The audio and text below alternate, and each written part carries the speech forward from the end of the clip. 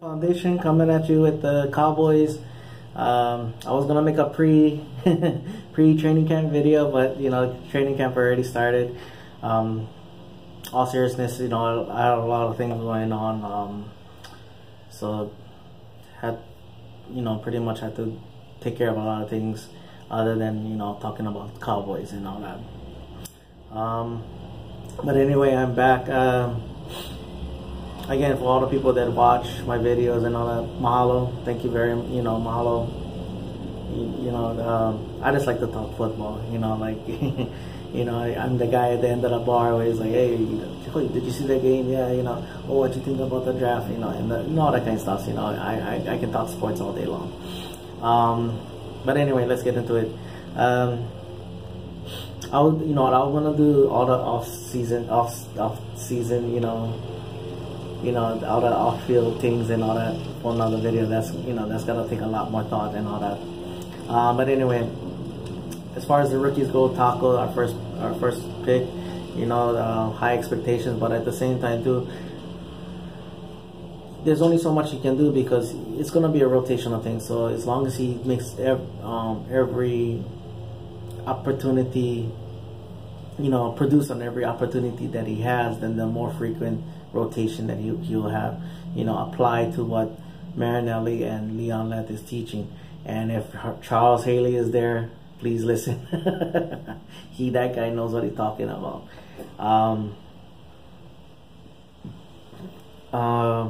Cheeto Bib, I think he's gonna take over for the duties of Byron Jones. I think he's gonna be the guy while Byron Jones concentrates on one thing. I think Cheeto Bib is gonna be the guy like, okay, you need here, I'll do this. You need corner, I'll do this. You need a safety, I'll do that. I'll be that dime guy, whatever. I think he's gonna be that guy. Lewis, I think he's gonna really push Skandrick, which is a good thing. I think overall, I think Lewis might eventually be the better player. But as far as that goes, I think he's gonna really push Skandrick to the point of, Skandrick plays the way, when Skandrick has that attitude. Having that there, I think he's gonna only make Skandrick play better, and that's what we want, Then Ryan Switzer, a lot of hype, the training camp, the rookie, he stole the show, so to speak. But special teams, I cannot wait to see him start, in the preseason game. I want to see what he does as far as being a threat, how much he can contribute that. And then, now it's more gonna be what is his name, Linehan, taking more control of the offense. Now you're gonna see a little bit more like, man, what Kobe's in him, what kind of packages is gonna run, or what kind of plays are they gonna design for that and all that. So can't wait to see that. And Xavier Woods, my personal favorite pick of the draft for the Cowboys. I think with the team drills and all that, now you're gonna see him play with his instincts and his natural abilities and all that, which again, he's a smart guy, but now he's gonna get able to show it more rather than like one-on-one battles or just walkthroughs and stuff. Like now he's gonna really get to show a lot more. Then finally, I'm not gonna go through every pick, but finally, Marquez White.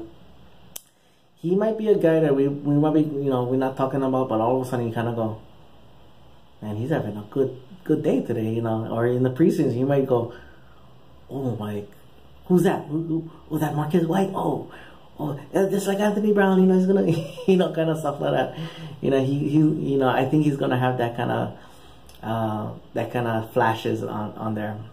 And now as far as the second year players, first of all, the undrafted guy, Rico Gathers, I think he's gonna get every opportunity out there. I think they're gonna really throw a lot at him. While they give within his Veterans Days off, while they ease in Hannah and Swain in there. Rico's gonna get every opportunity. And then as far as as long as he how fast he can learn to really diagnose and adjust the plays pre-snap and on the and on as the execution is going, as if he can make his adjustments that way, that's when his natural his athleticism is gonna show a lot already. But once you do that, then that's gonna earn you more plays on the field,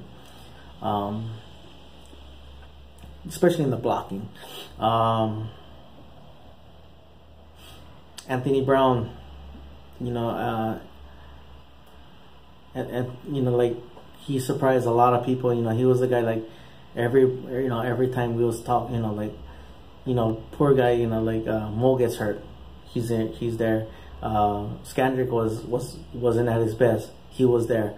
So with him and all that, with him getting shown all that things, playing slot, playing out, which he never did play in the slot, and really showed a lot.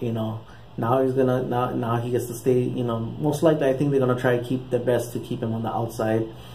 And then now in having the confidence and learning what schemes and what other teams like to throw. Now while he gets to go and do that, now he can diagnose and maybe even make more of an impact and all that. So Charles Tapper, Charles Tapper, that he has I think he has the best first step of all the defensive linemen that we have. With him being healthier, and I still believe that he was a diamond in the rough, as far as that goes. But I cannot wait to see how much he's gonna, because he had he kind of had that, like the pre, he's a rookie, but he had to look at all the books first. Like, he got to check it out first, kind of thing. Dak Prescott, everybody talks about the sophomore slump. The only way, if he really falls on his face with 20, 15, 15, 20 interceptions, and all that, maybe even 10, they'll even call that a slump and all that, because unless that happens, or unless where he's throwing the ball and you're kind of going, what the hell was he throwing?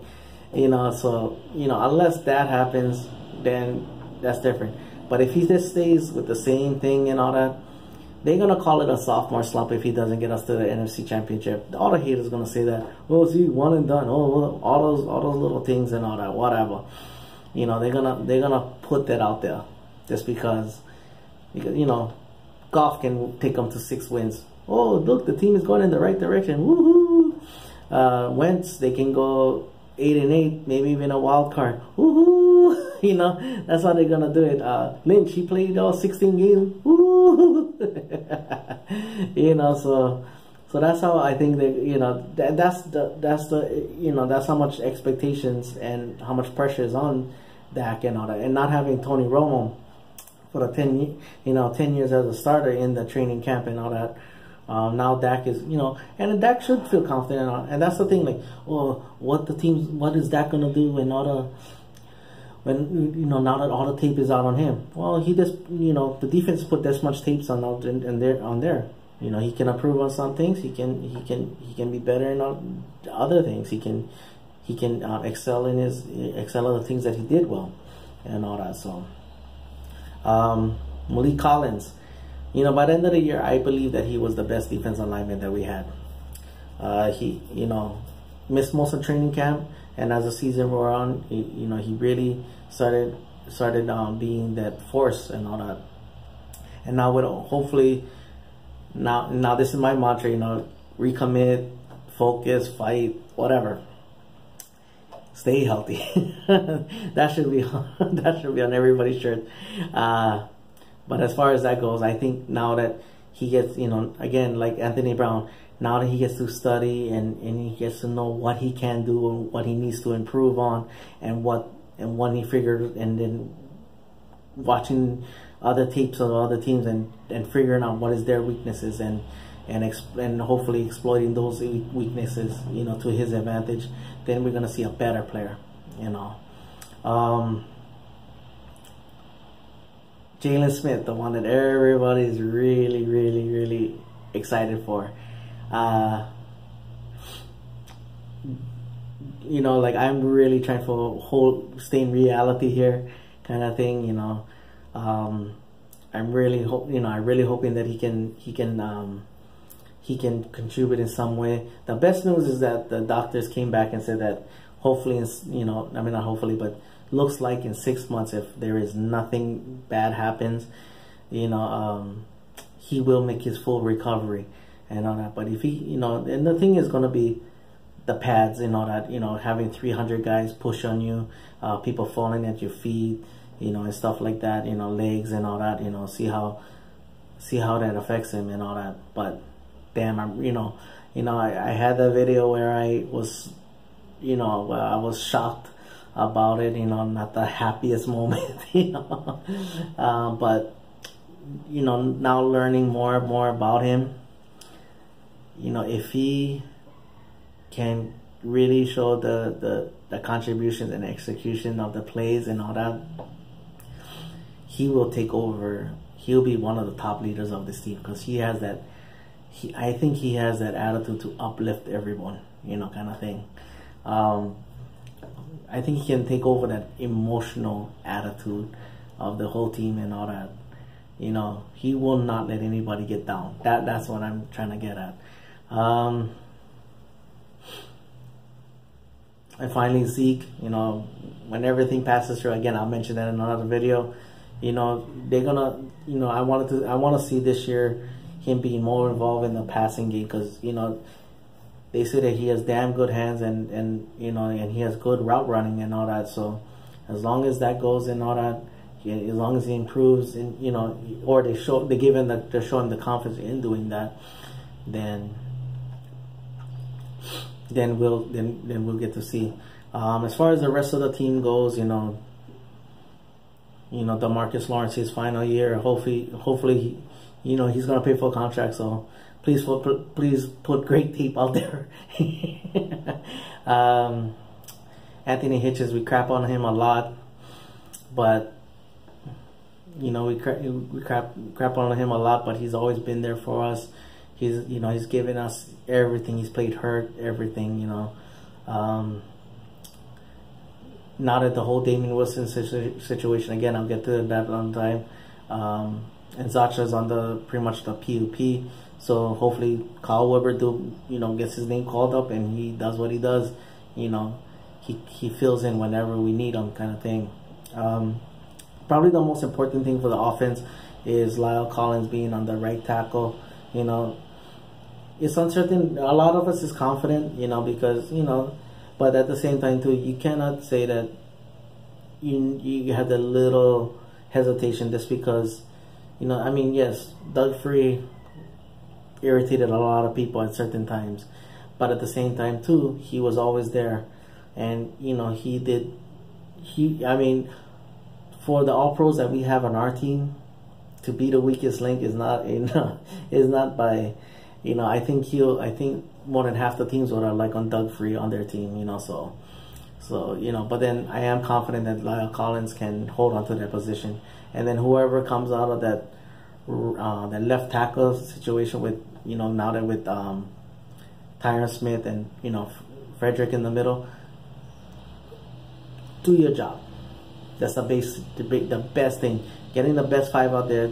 That person does his job and holds his own, and not having the two all pros compensate for him, then it's gonna be solid.